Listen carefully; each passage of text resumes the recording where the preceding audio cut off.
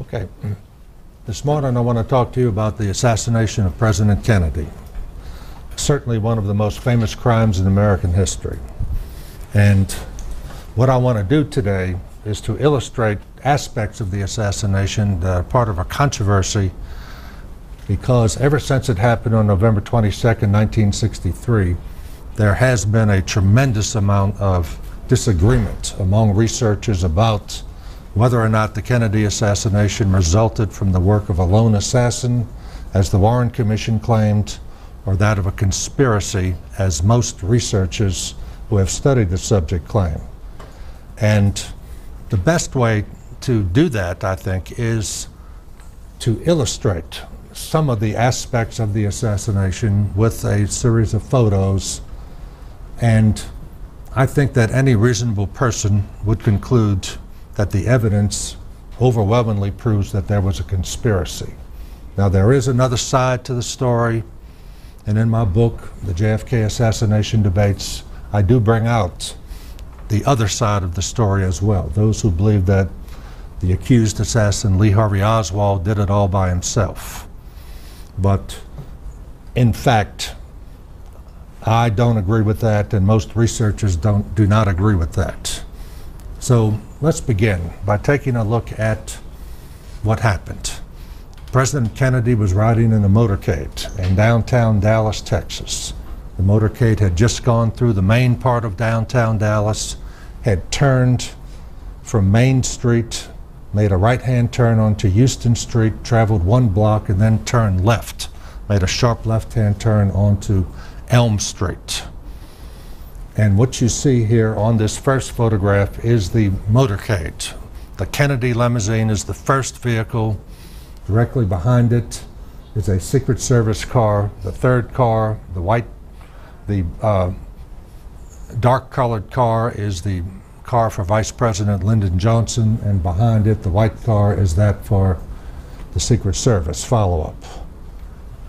One of the most interesting aspects of this case, I believe, is the fact that even after the first shot was fired, and this photograph was taken after the first shot was fired, the Secret Service riding in Kennedy's limousine did not react. The driver of the limousine actually slowed down after the first shot, and the Secret Service agent sitting in the right front seat, and you'll see a clearer shot of him later on, did nothing throughout the shooting sequence. By way of contrast, Vice President Lyndon Johnson, in his car, the Secret Service agent sitting in the right front seat, immediately after the first shot jumped into the back seat, knocked Johnson to the floor, and covered him with his body. Why the lack of reaction by Kennedy's Secret Service agents and the response by Johnson's has never been established. Okay, next picture. Here is a photograph of the front entrance to the Texas School Book Depository building, located to the right rear of where the limousine was at the time of the shooting. This is the entranceway that, according to the Warren Commission, Lee Harvey Oswald, the accused assassin, walked out onto the front sidewalk 3 minutes after the shooting, and then Oswald walked down to your right, 7 blocks down Elm Street, and caught a bus. Okay, next photograph. Here is a photograph showing a railroad yard, and to the upper left, a part of a parking lot. This is located behind an area known as the Grassy Knoll, which was located to the right front of where the limousine was located at the time of the shooting. The Grassy Knoll is the source of many people, who, myself included, who believe that at least one of the shots came from there. 1 minute after the shots were fired, a Dallas police officer, like many other people, ran up in the direction of the Grassy Knoll. He climbed over a wooden fence and saw a man trying to get into a parking lot. The man, into one of the cars in the parking lot. The man got into the car. The police officer stopped him. The man pulled out Secret Service identification, and then he drove off. we know he was not a real Secret Service agent. All genuine Secret Service agents remained with the motorcade on their race to Parkland Hospital in Dallas.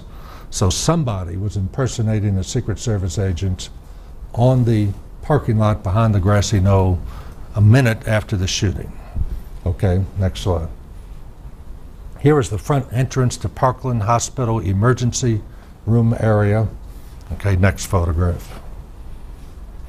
Here is the first of several slides I'm going to show you to illustrate the almost unbelievable lack of care taken dealing with criminal evidence in this case. We have a case here where the President of the United States, John F. Kennedy, and the Governor of Texas, John Conley, were shot.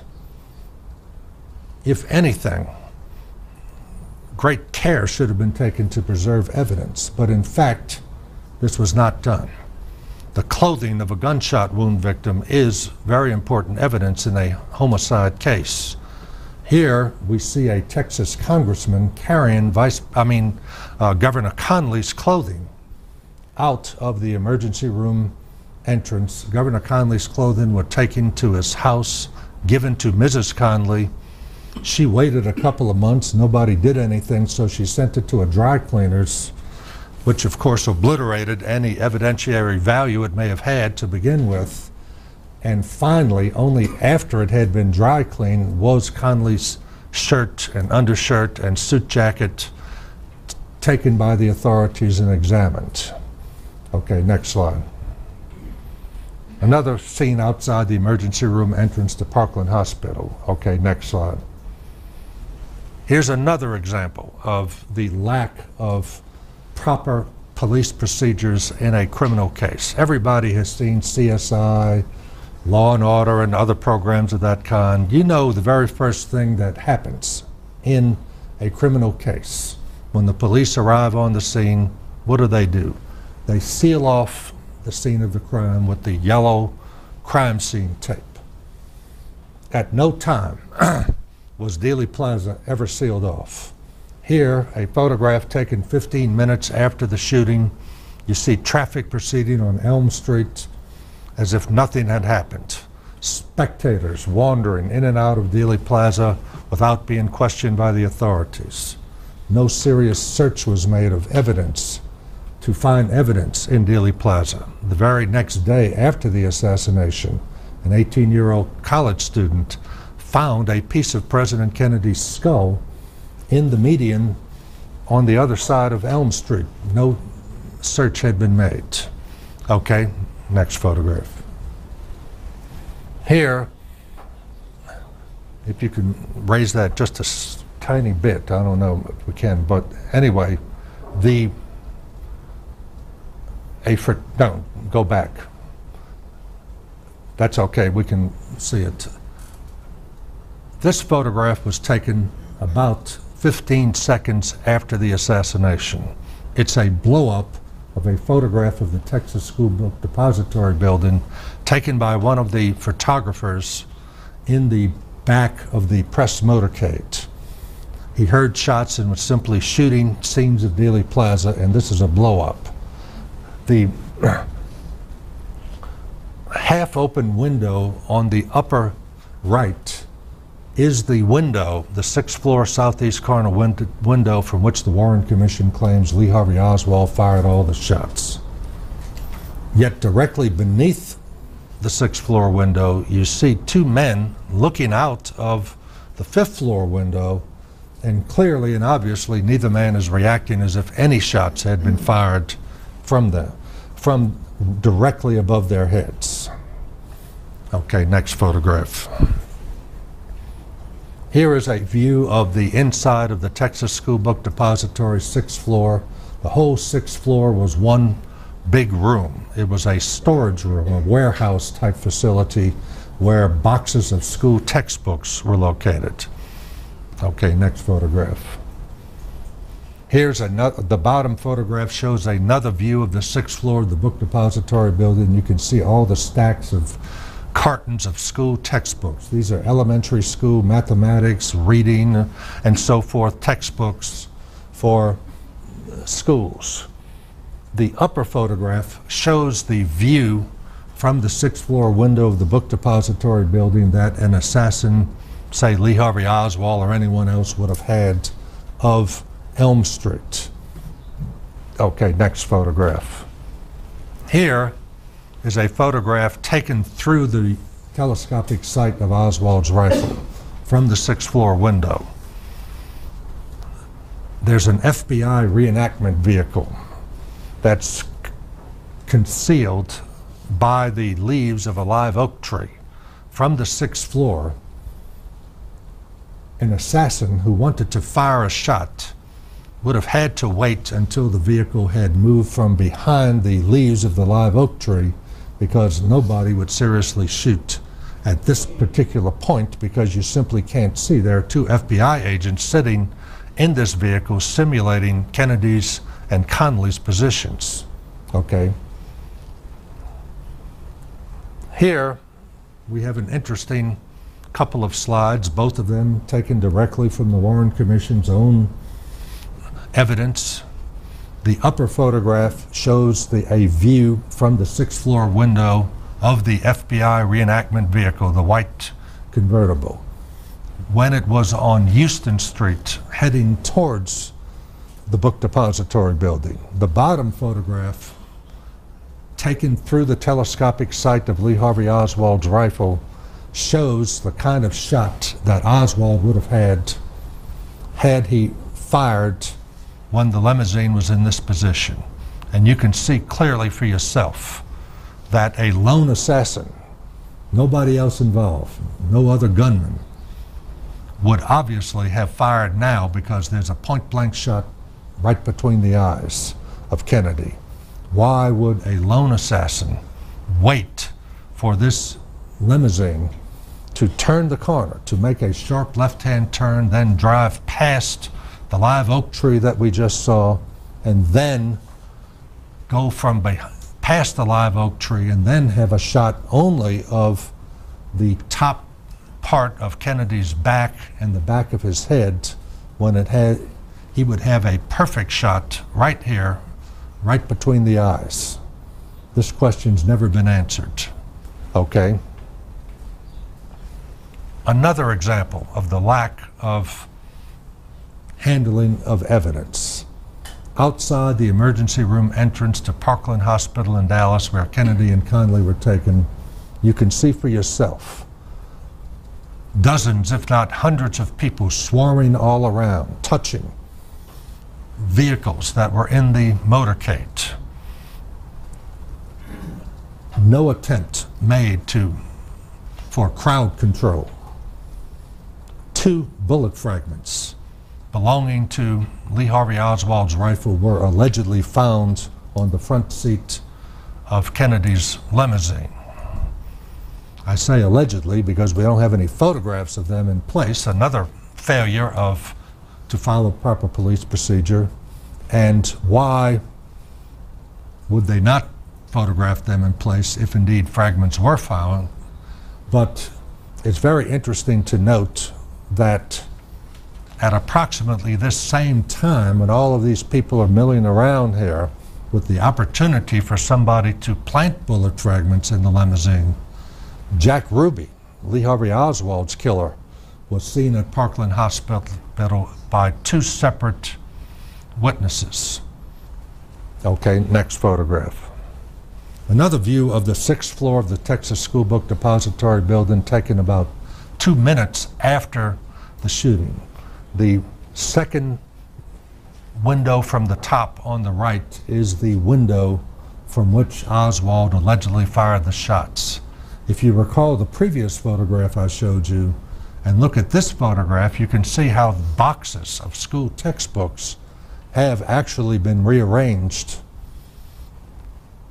differently from those that were in the previous photograph. Somebody moved boxes around in the 2-minute time period after the shooting, and it could not have been Lee Harvey Oswald, because Oswald was elsewhere at the time. And here's a very interesting point. 1 minute and 30 seconds after the shooting, 2 people a Dallas police officer and the superintendent of the book depository building saw Lee Harvey Oswald in a second-floor lunchroom standing in front of a Coke machine. So if you believe the lone assassin thesis, then Oswald must have fired the shots, walked all the way across the 6th floor of the book depository building from the southeast corner to the northwest corner. Remember, it covers a whole floor of the building. Gone down 4 flights of stairs, gone into a lunchroom, took a nickel out of his pocket. Yes, Cokes cost a nickel in 1963. Put it in the Coke machine, got a Coke out, and was drinking a Coke before the officer and his boss saw him there. And Oswald, according to both of them, was not out of breath, was not agitated or nervous or anything. A man who has just killed the President of the United States and wounded the governor of Texas. Okay, next. The only eyewitness who claims to have seen Lee Harvey Oswald firing a shot said that Oswald was standing up when he was firing. And you can see clearly here a police officer standing next to the window. A normal-sized man could not possibly have fired from that window without shooting through glass, because the window was open only 15 inches from the ledge, which goes all the way down to the floor. It wasn't even at knee height. And therefore, this witness, who wasn't wearing his glasses at the time, could not possibly have been accurate. Okay, next photo.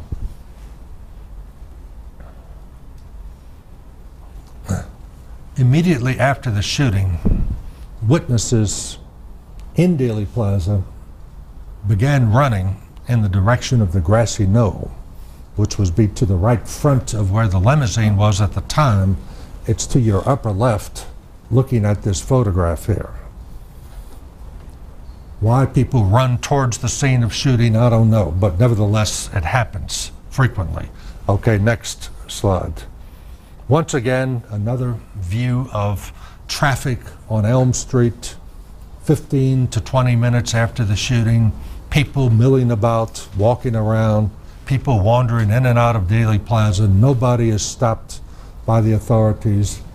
The scene of the crime is not sealed off.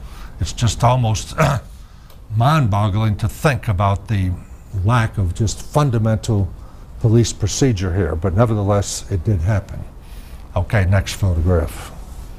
Here is the rifle that Lee Harvey Oswald is supposed to have used to kill President Kennedy.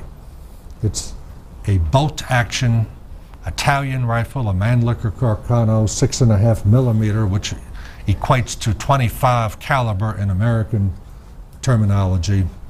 It's a bolt-action rifle, meaning you have to cock the bolt of the rifle, fire a shot, and then cock the bolt again before you fire another shot. Okay, next slide. The first of several slides from the Zapruder film of the assassination. A man named Abraham Zapruder was standing between the book depository and the grassy knoll to the right front of where the limousine was, and filmed the motorcade, focusing, of course, on the Kennedy limousine. Here, Kennedy is simply smiling and waving to the crowds. Nothing has happened yet. The limousine proceeds forward. Next photograph. It continues to proceed forward. Next photograph. Until it disappears behind a street sign and then reappears behind the street sign for 1 second in actual time. Okay, next photograph. Now we can see President Kennedy appear. Sometime during that 1 second that the limousine was behind the street sign, Kennedy was hit by the first shot. Kennedy's hands are moving up towards his face. He begins wincing in pain. Jacqueline Kennedy, seated to Kennedy's left, starts to look over towards him because she has heard the shot. Okay. Here we have a wide-angle view. This is how the actual Zapruder film looks. The whole limousine is in focus here. Okay. Next. A blow-up of the same slide that we just saw. Kennedy has obviously been hit. He's hunched forward, his hands are going up towards his face. Governor Conley, seated directly in front of President Kennedy, however, appears not to have been struck at all. Kennedy shows no evidence of pain. He is holding his 10-gallon Texas Stetson hat in his hand, and yet a fundamental part of the Warren Commission's thesis is that at this stage of the motorcade, Conley has been hit by the same bullet that's gone through Kennedy. According to the Warren Commission, Oswald fired a shot. That bullet went through Kennedy's neck, exited from his throat.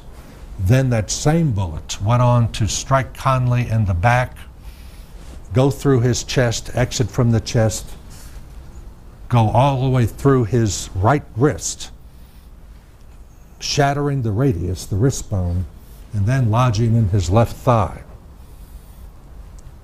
Conley shows no evidence of reaction to any of this at this point. And it's not simply what you and I are seeing with our eyes, but Dr. Robert Shaw, the thoracic surgeon who operated on Governor Conley, also said that it's impossible for Conley to have been struck here. Dr. Shaw, by the way, was the head of the thoracic surgery unit for the U.S. Army in France during World War II. He had a great deal of experience in treating gunshot wounds of the chest area. And yet, without the single bullet theory of the Warren Commission, the whole lone assassin theory collapses like a house of cards, because Oswald or anybody else could not possibly have gotten off two separate shots, struck Kennedy, then struck Conley in the time limitations of the Zapruder film, because we're only talking about a second and a half in time, and you can't fire two shots from Oswald's rifle even without aiming in less than 2¼ seconds. Okay. Now we move ahead. Governor Conley now begins to exhibit a reaction to being struck. Notice Conley's right shoulder, his hair, and his cheek. Next slide. 1/18 of a second later, Conley's right shoulder has slumped sharply downward. His cheeks fill up with air caused by the passage of the bullet through the right lung, collapsing the lung and forcing air up into his mouth, and his hair flies up on his head. Here's where Conley is struck a second and a half after Kennedy was first struck. Two separate assassins fired two separate bullets from the rear. Okay, next. Now, just before he is struck in the head, President Kennedy is leaning slightly backward and to the left. Jacqueline Kennedy is reaching over almost to grab him and pull him down into her lap. Okay, next slide. Now Kennedy is hit in the right temple area. An explosion occurs. Kennedy's head blows up almost. Brain tissue, blood, skull matter flies backward and leftward. The two police officers riding on motorcycles to the left rear of the limousine were hit in the face with blood and brain tissue. Kennedy's shirt, the back of his shirt, was covered with blood. Kennedy himself flies violently backward and leftward. Okay, go through the next few slides rather quickly. You can see how fast he goes. These are 1/18 of a second in duration. Now he bounces off the back seat and bounces forward. You can see the enormous gaping hole in the right front area of Kennedy's head. Most experts believe that an explosive bullet, such as a dum-dum bullet, was fired from the grassy knoll area from the right front and exploded against the right front side of Kennedy's head. Okay, the next slide. The shirt Kennedy had on when he was struck. A bullet wound of entrance, a bullet hole, clearly is in the back of the shirt. The Warren Commission says that Kennedy was struck in the back of the neck. Yet the evidence of the bullet holes in the shirt and a corresponding hole in his suit jacket belie this contention. Okay, the next slide. An autopsy photograph of Kennedy's back. This is actually reversed. If you picture this reversed, the bullet wound is in the right side of the back, corresponding to where the bullet hole was in the shirt. The Warren Commission says it was in the back of the neck, but you look at the back of the neck, you see no bullet wound at all.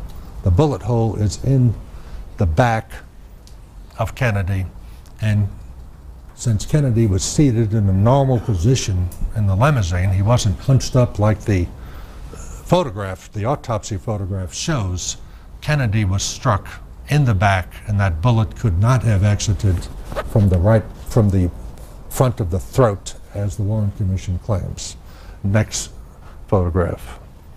A close-up view of what a bullet wound of entrance ordinarily looks like, a rather neat round hole with a bruising around the margins of the wound. Okay, next. Here is the bullet that the Warren Commission claims caused the damage in Kennedy and Conley. The Warren Commission claims that this single bullet went through Kennedy, struck Conley, shattering his fifth rib, and then caused a comminuted fracture of the radius and emerged totally intact, without a scratch on it. It's just simply not possible. Ballistics tests done with Lee Harvey Oswald's own rifle, in which bullets were fired into goats, human cadavers, wrists, and other substances, clearly show that, as always happens when bullets strike hard substances, they are flattened, mushroomed. They're not intact as this bullet is. Okay, next photograph. Another view of the same bullet showing you can see all the lands and grooves of the bullet. Okay, next photograph. A computer-enhanced X-ray of Kennedy's skull showing the large degree of damage done to the skull on the right front side of the skull. You can see how the bones have been shattered all the way to the back of the head. And these little white specks you see scattered throughout the photograph, the X-ray here, are pieces of bone or bullet, indicating that the bullet that struck Kennedy fragmentized, which is not the kind of ammunition Oswald is supposed to have used. Okay, next slide. Here is a X-ray taken from the front, showing the same thing, except that you can see it from a different perspective, but the very large area of the right front portion of the skull was shattered to pieces. You can see in the different planes of the skull the different little white specks of bone and bullet fragment. A massive explosion occurred on Kennedy's skull. Oswald's copper-jacketed ammunition simply does not cause that kind of wound. You need other kind of ammunition to do that. Okay, next photograph. A photograph, actually this is a drawing made from a photograph showing the back of Kennedy's head. Some Warren Commission defenders claim that that hole you see near the very top of the back of the head, at the back of the hairline there near the colic, is a bullet wound of entrance. And if you look over to the right front, you can see a large flap of scalp hanging. Actually, it looks over, but in front of the right ear.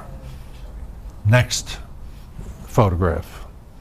A autopsy photograph of Kennedy lying on the table at the morgue, showing matted brain matter in the hair. Next photograph.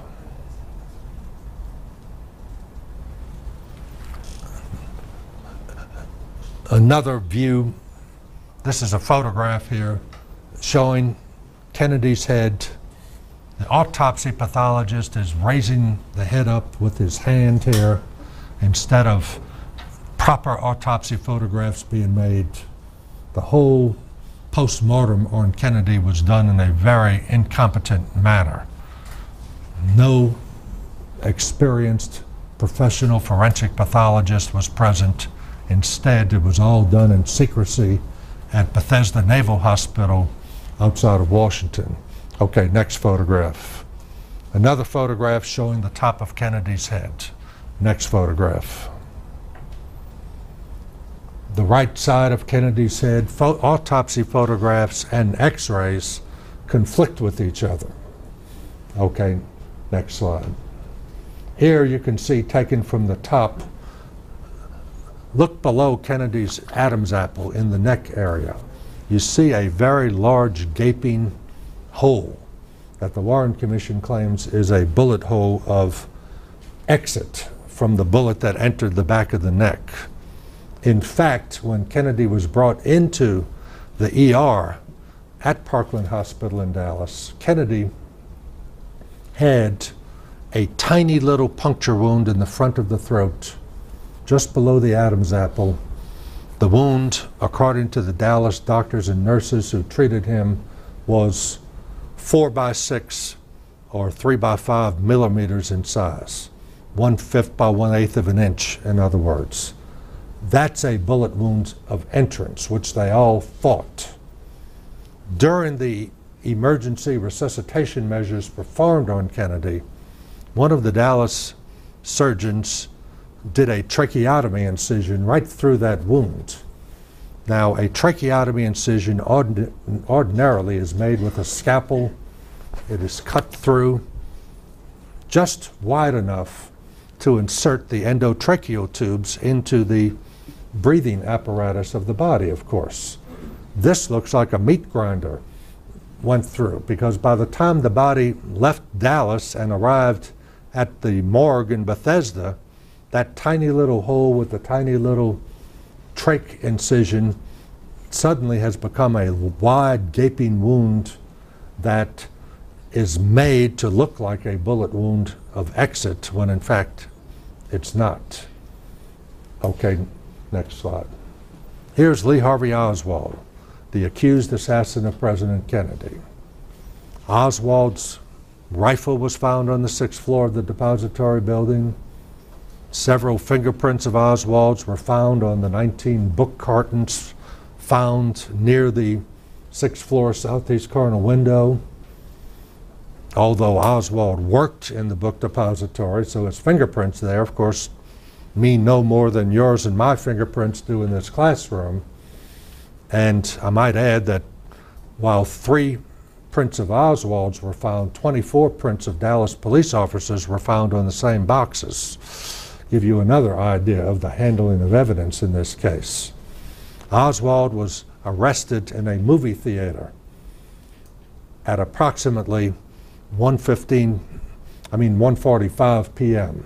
A Dallas police officer, J.D. Tippett, had been killed, and in a residential area of Dallas 4 miles from Dealey Plaza. Oswald was arrested in a movie theater and taken to Dallas Police Headquarters, where he was originally charged with shooting the police officer, but later he was charged with killing Kennedy as well.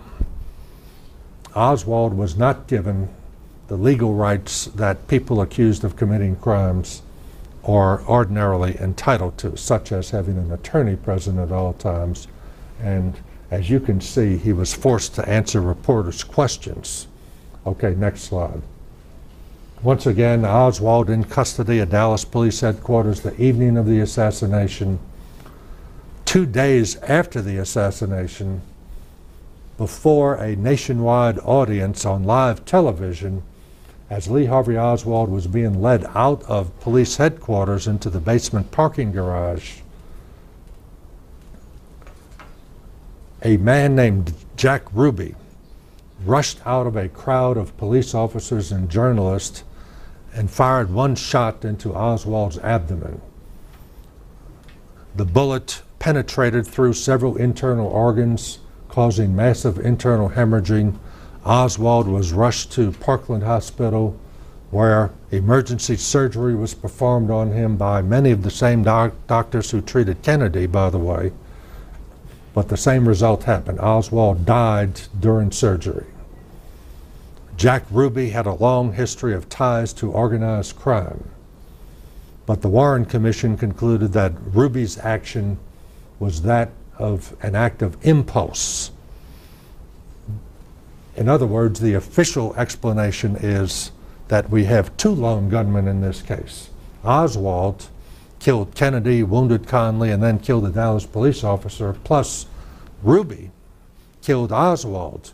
Neither one of them was put up to their acts by anybody else. There was no conspiracy of any kind, is the official version. Okay, next slide. One of the few pieces of evidence that was handled carefully in this case was a fried chicken lunch found on the 6th floor of the book depository. One of the African-American men who worked on the 5th floor, and you saw his picture in a slide I showed you, was eating a fried chicken lunch on the 6th floor, and after he finished, he simply threw his chicken bones and wax paper and paper bag and Dr. Pepper bottle on the floor there. He got up and left, and by the way, he was no more than 15 feet from where Oswald was supposedly awaiting Kennedy, and said he saw and heard no one. And it turns out that this evidence was meaningless because it had nothing to do with the assassination. Two people saw Oswald with a paper bag in his hand. Okay, next slide. And both of the morning of the assassination, both of the witnesses said that the paper bag Oswald carried was a normal size brown paper bag like you would get from a supermarket or other department store or whatever, approximately 2 feet long, give or take an inch or two. The Warren Commission claims that this is the bag that Oswald carried into the book depository the morning of the assassination. A paper bag more than 3 feet long, quite obvious. It's hard to forget because it's, even when disassembled, the rifle that Oswald had could not fit into a package less than 3 feet long. And therefore, Lee Harvey Oswald had to, according to the official version, carry the rifle into the building in that bag on the morning of the assassination. Now, to wrap up, there's a tremendous amount of controversy about the Kennedy assassination. One of the questions that's intrigued me all of these years as a historian is that if indeed there were no conspiracy, if Lee Harvey Oswald did it all by himself, if there's nothing to hide, then why was there this massive cover-up of evidence in the case? In the Kennedy assassination case, there has been, and still continues to this day, a cover-up of evidence. In 1993, as a result of popular reaction to the Oliver Stone movie JFK, President Clinton appointed an Assassination Records Review Board to release documents on the Kennedy assassination still withheld by the government, and more than 4 million pages of documents that had been classified were released. 4 million pages of documents, not to mention films, photographs, and other pieces of evidence in this case. And once again, I would go back to that fundamental question. Why cover it up? Okay, we have time left for a question and answer session. So I'd like some volunteers to ask questions. I know you must have some questions, and if you would, go to the microphone. Who's got a question? Okay, go on. Okay, Sarah, you go ahead first. You could be a volunteer. I actually have a couple of questions. Okay. if there was a scheme and or a conspiracy to do this, was the whole Dallas Police Department involved? No. No, I didn't. In the time I had, I was being unfair, of course. Obviously, the overwhelming majority of members of the Dallas Police Force, and for that matter, other agencies, government agency, FBI, Secret Service, CIA, you name it, are honest, ordinary, loyal, patriotic American citizens, had nothing to do with any kind of cover-up. Why the neglect of fundamental police procedures like not even sealing off the scene of the crime, I don't know, but it didn't happen. Okay. And would Oswald, would he have volunteered to do this, or was he chosen by someone? How did he end up being the fall guy, or was he set up? Well, I don't know, is the answer that I have to give you to this question, because Oswald could have fired a shot, of course. Oswald could have fired a shot. He could have been part of a conspiracy, or he could have been, as he himself told the press the evening of the assassination, I'm a patsy, a scapegoat set up to take the blame while the real assassins got away. Kennedy's assassination has never been explained.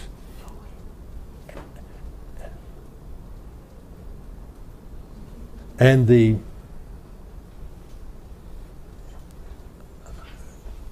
what I think happened is that Oswald was a scapegoat, that he really didn't have anything to do with it, but with his background. Oswald was a defector to the Soviet Union. He had connections to CIA-related activities dealing with anti-Castro activities and the like. He became the perfect fall guy to take the blame while the real people who killed Kennedy got away with it. Okay?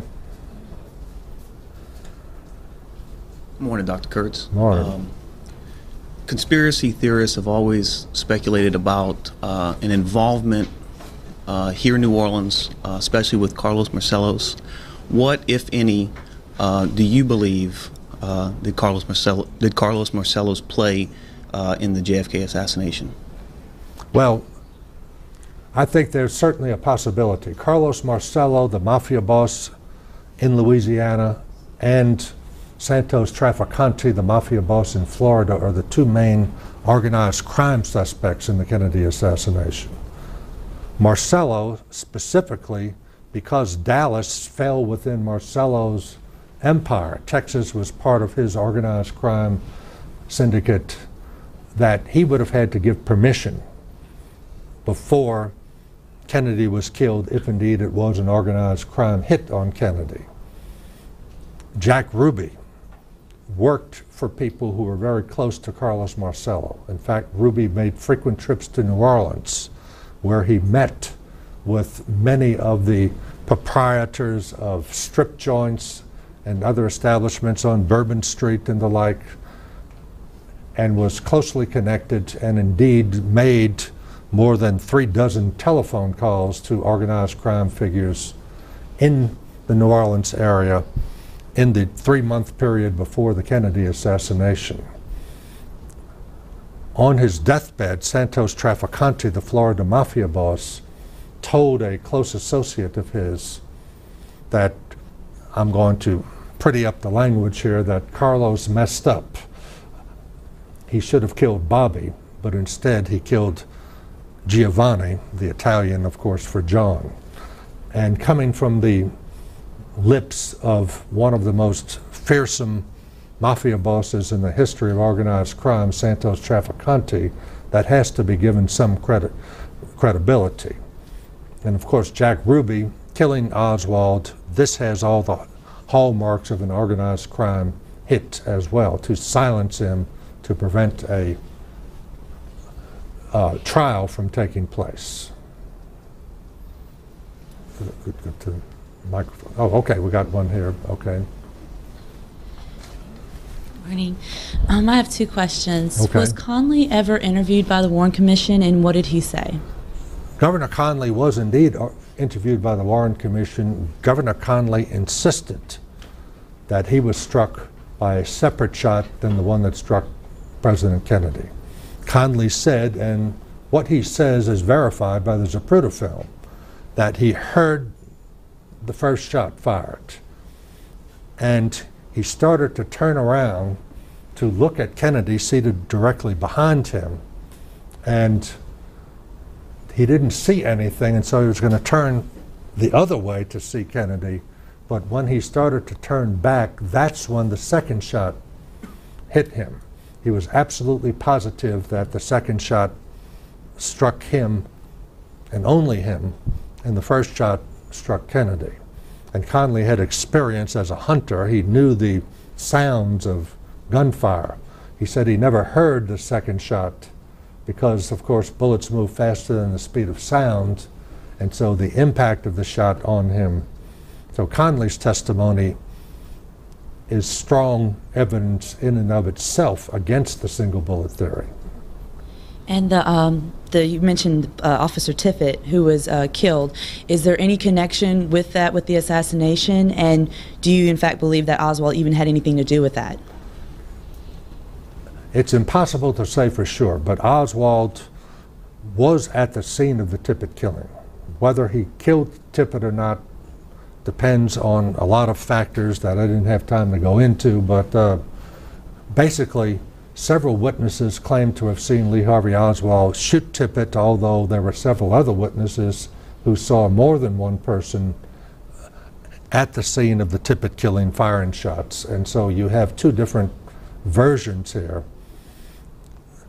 Bullets from Tippit's body, removed from Officer Tippit's body, were too mutilated to match any of the bullets to match Oswald's .38 caliber revolver that he had with him when he was arrested. Cartridge cases found near the scene of the Tippit killing, not by the police, mind you, of course, by spectators in the area, did match Oswald's revolver. Now, whether somebody planted them or not, there's no way of knowing. Oswald supposedly was walking down a sidewalk in a quiet residential area. A Dallas police officer, Tippit, stopped him, even though Oswald was doing nothing but walking down the sidewalk, and called him over to his car, and then got out of his car, and Oswald pulled out his gun and shot him dead and then ran off. But there's a lot of controversy about the Tippit killing. I'm certainly willing to say that Oswald may very well have killed Tippit, but it's not definite. Okay, let's see. Okay? Okay. Obviously, Governor Connally... You can get in line, that's fine, okay. Obviously, Governor Connally had to turn around after he heard the shot.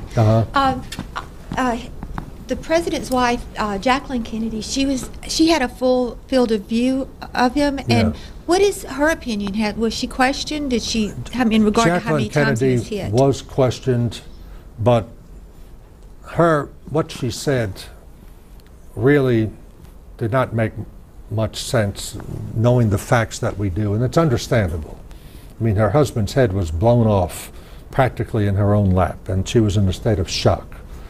Immediately after the fatal headshot, Jacqueline Kennedy actually crawled out onto the trunk of the limousine and almost fell off had it not been for a Secret Service agent from the follow-up car who ran and got onto the trunk and pulled her back into the back seat of the limousine. So she didn't really, what she said didn't really, has no impact at all on this case, I don't think. You mentioned the Secret Service agent that didn't do anything whenever Kennedy was shot. Was it ever insinuated or mentioned that maybe he had something to do with it, that maybe he was paid off or anything like that? No, and I don't want to insinuate that myself either, because of course I don't know, but certainly he neglected his duty. Was he ever reprimanded? No, not at all, and that's amazing, because the Secret Service are trained to react instantaneously, like the one who jumped into the back seat of Johnson's car and covered him with his body, and the Secret Service agent who protected President Reagan after he was shot once jumped in front of Reagan and took the second bullet that Hinckley fired, and so forth. But no real investigation was made into the neglect by either him or the driver of the limousine, like I said, who slowed down after the first shot was fired instead of accelerating. Okay? I want to talk about the fingerprints found on the 6th floor. What I know I've read that they found other fingerprints that didn't belong there. They found the police officers, Oswald's, but there was one print on those boxes that didn't belong to any known individual and was not on the FBI's master file of fingerprints. And so somebody who had no business touching any of those boxes did touch it. Now, who knows who it was, though? But there are strange questions about these fingerprints. Also, I want to talk about the paper bag, too. A witness they saw Oswald holding the paper bag between his underarm and his cuff of his hand right there. That's right. That paper bag didn't seem like he could hold that. No, he would have had to be an orangutan to hold it like that. I mean, even a man my size, it's not, you can picture a yardstick, which is the length of that paper bag there. It's impossible to hold one end cuffed under your hand and the other under your armpit like that. Without, some of it would have to stick up over your shoulder, and it simply was not that way. All right. And also, can you tell us what the involvement of David Ferry and Clay Shaw had into the with the Oswald? Yeah, and David Ferry and Clay Shaw were two characters in the Jim Garrison investigation into the assassination. That was the feature part of the movie JFK, of course. New Orleans District Attorney Jim Garrison investigated the assassination and concluded there was a conspiracy hatched in New Orleans, and that David Ferry, a former Eastern Airlines pilot and a rather strange character, and Clay Shaw, a retired prominent member of the New Orleans business and civic community, were involved in a conspiracy with Lee Harvey Oswald, a conspiracy to assassinate Kennedy. And on the very day that investigators from Garrison's office went to Ferry's apartment in New Orleans to arrest him, he was found dead in bed. One of many mysterious deaths in this case that have never been confirmed by anybody. And Clay Shaw was eventually tried for conspiracy to murder John Kennedy in 1969, but he was acquitted, unanimously acquitted by the jury, and I think quite rightly, because Garrison simply did not produce the evidence to convict Shaw. Okay? Was the bullet that struck Conley intended for Kennedy and he got in the way when he was turning around to look at him? I think that whoever fired certainly intended to hit Kennedy, but struck Conley instead. Because after the first shot, you saw Kennedy move like that with his hands going up towards his head. I think that the gunman simply missed. I mean, it's conceivable, of course, since we don't know what was in the minds of these people, that one of them intended to kill Conley as well, but I don't think so. I think it's reasonable to say that Kennedy was the real target. The medical records, as well as testimony from various witnesses and other people who may or may not have been involved, how much of that was released? And do you think the ones that weren't released, do you think at any given time that they will be released to the public? These autopsy photographs I showed you provide a perfect example. Had it not been for the fact that a Secret Service agent made a copy of the autopsy photographs for himself and then sold them to a researcher in 1982, we wouldn't have access to them even to this day, because the originals are still being suppressed. They belong to the Kennedy family, by the way, not to the government. And the Kennedy family won't let anybody except a few select individuals look at the originals. And why the Kennedy family has custody of them, I don't know, because they don't have custody, say, of the Robert Kennedy autopsy photographs in California. But anyway, Other medical records were suppressed as well, including x-rays, tissue slides, and various other things. Many of them have totally disappeared off the face of this earth. And I don't think we'll ever find out. I don't think anything of substance is going to be released anytime, at least in our lifetimes. As you had said before, in 1993, 4 million pages of information had been released to the public. Was there any part of that information in the 4 million pages that we didn't already know from the Warren Commission?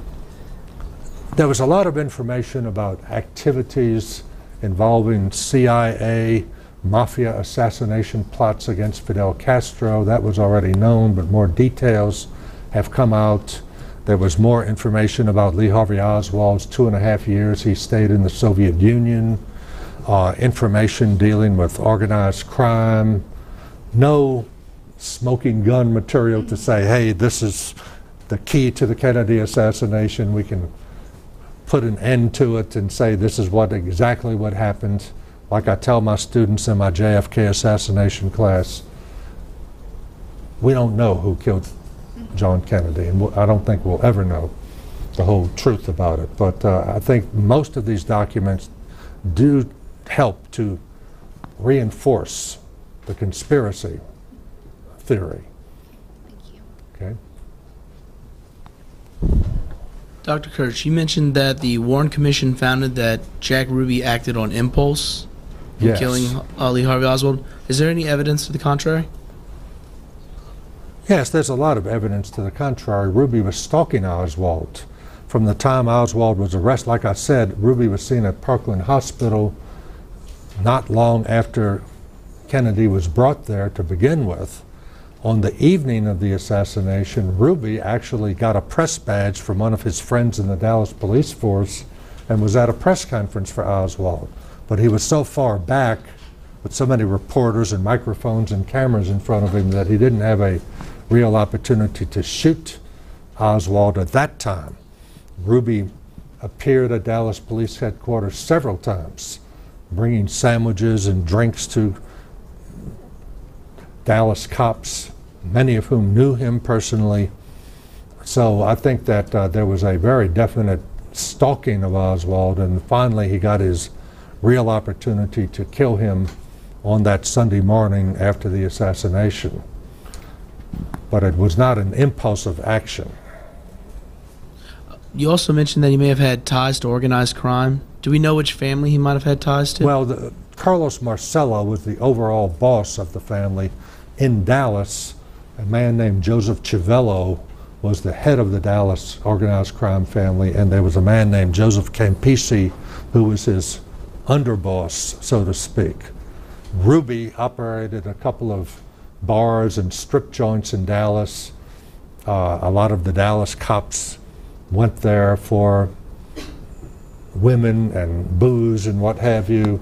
Ruby did everything from fixing parking tickets and other things of that kind. He was not a big man in organized crime, in other words. He didn't have a family. And so he was a perfect individual to use to kill Oswald, because you couldn't trace him directly to Marcello or any other major organized crime boss, even though he had links to them. Thank you. Okay, I think it's 10:30.